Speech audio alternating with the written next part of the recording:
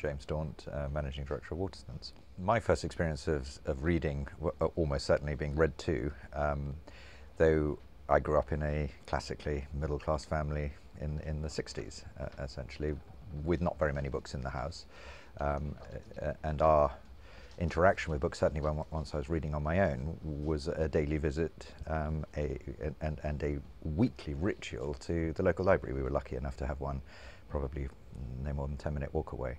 And I certainly remember that as a continuous voyage. And that also actually the relationship that one had with the librarians. And in my case, there were two ladies in there, and in we went, my mother in the background, and we ran in, and I've read this and I've read that, and what should I read next? And that was hugely influential, probably up until almost my teens. I mean, I think I was still doing that when I was 10, 11, 12. I mean, as a child growing up, there weren't very many bookshops in London, even.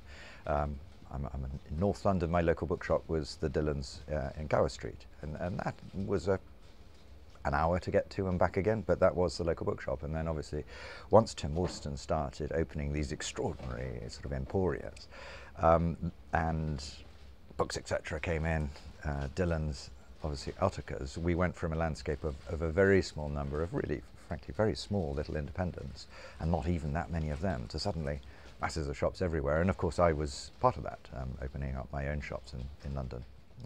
And my own journey into bookselling was, like most people, it was because I needed a job. In my case, I had left university and started working for a bank. Enjoyable, but not one that fitted particularly with the ideas that my girlfriend had as to how we should be leading our lives. I am now married to her, so I can say that. And I thought I had to do something that resolved around my interests, which in my case was reading and travelling. Set about trying to think about where I would do a bookshop, raise some money in order to do so, and then headed off looking for a bookshop, and had an agent doing so. Lots and lots of properties came, and we looked at, and we in fact tried to get some and were outbid. It was at the sort of late 80s, sort of great retail boom before the bust. And then she sent me a list also always of the ones she had rejected, and one of them, as I peered through, I could just see endless bookshelves sort of receding into the distance and a great pool of light at the back. And that was an old and very famous antiquarian bookshop on Marylebone High Street. And I rang her and said, why did you reject this? And she said, oh, it's too long, it's too narrow, it's in the wrong place. And I said, but did you notice anything about it? And she said, well, it's full of shelves. I said, you do realise what I'm trying to open up? She said, yes, a bookshop. I said, well, that's why I'm interested in thin, long, beautiful, beautiful shops full of shelves. Anyway, that was the first shop. We're obviously sitting here today in Cheltenham at the tail end of another fantastic festival. The literary festivals, I think, do encapsulate a really central part of what we as bookshops do, really, as a purpose. We obviously allow people to select books and choose books and bring them closer to books. But there is also that element of which the festival is the pinnacle, which is connecting authors with readers. And I think the proliferation of these festivals, there's obviously always been the Cheltenhams of this world and the Hayes of this world at the forefront of it, but now many, many more. And also within our own shops, also an evolving and growing events program, which does that essential thing, brings readers and authors together. And you've only got to spend a week here going to events to realize just how stimulating and exciting that whole process is.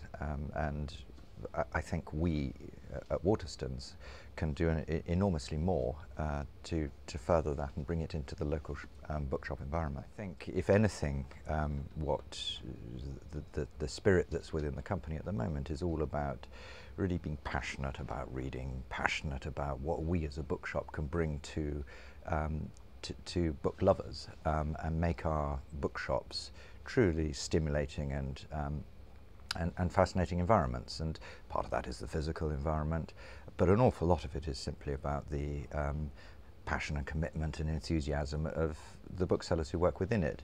And I think you can see that in the advertising that we're running at the moment, which is far, far from the conventional advertising that we would have done. Normally we'd have said, you know, Jamie's got a new book out and Nigella's got another cookery book, and you know, there's an Ian McEwan and it's half price, and all of those kind of messages. And what we're saying now is, We've got wonderful bookshops. Come in and enjoy them. The power of a bookshop, the stimulation of a bookshop, and doing it, I think, obviously in a short form, but really hoping to remind readers and book lovers that a bookshop is a place to come into. Not actually just Waterstones, bookshops as a whole.